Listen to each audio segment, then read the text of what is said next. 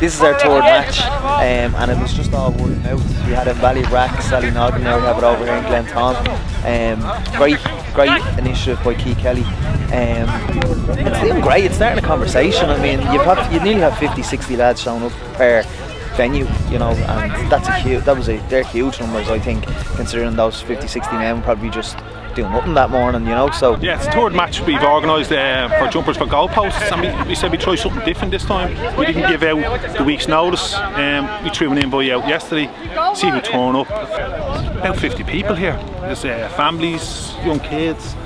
But most of all, I got a great response, and that's really there. A great bit of crack, and we want to move this on into other communities.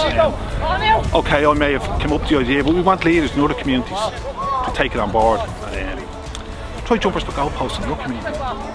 It kills, but come here, it puts a smile back in your face, gets the adrenaline going and everything's there. You know, the buzz is there, you're out with your mates, you're connecting again with people you haven't seen. And then you know, you can organise from there and things happen again.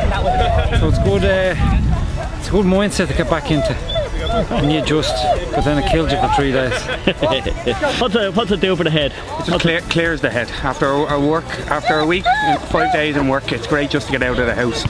Spend a bit of energy, chase the lads around the field, get a few kicks, give a few kicks, and just have a bit of a laugh.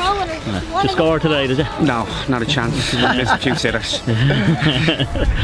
Any other cliches you know from football? Well, at the end of the day, it's all just about having fun, you know. That's having fun, that's all.